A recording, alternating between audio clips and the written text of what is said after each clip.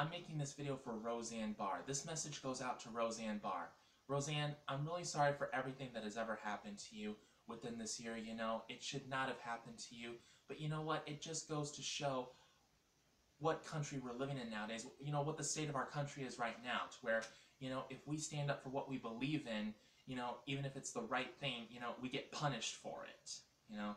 I will say that maybe you shouldn't have said some of the things that you said in that tweet, like using the primate term to describe one of Obama's administrators in his administration. But you know what? I think you were right to call out someone in the Obama administration. But I think that's one of the things is that, you know, if you were to say something against someone in the Bush administration or our current administration right now, the Trump administration, no one would have said anything against you, and your show would still be on the air. But the fact that you said something to someone of the Obama administration, you know, the liberals' messiah, the leftist messiah, Obama, you know, it's like you're all of a sudden an antichrist, and you know that's just wrong. But you know, what has happened to you, it should not have happened to you, and you know, there are some.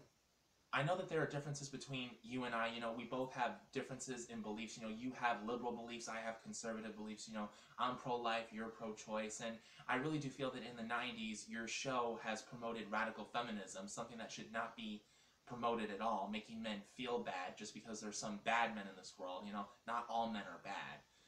And, you know, regardless of our differences in beliefs, Roseanne, you know, you always have my support, and I am one of your fans. You know, I love your show. I've always loved your show, even watching it as a kid growing up.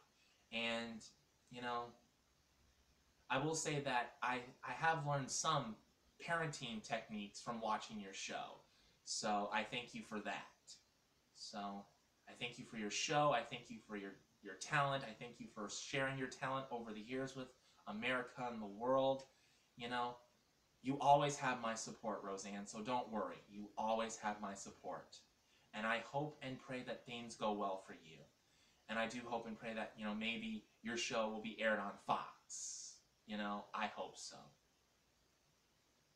Keep your chin up. Keep moving forward, Roseanne. You know, onward.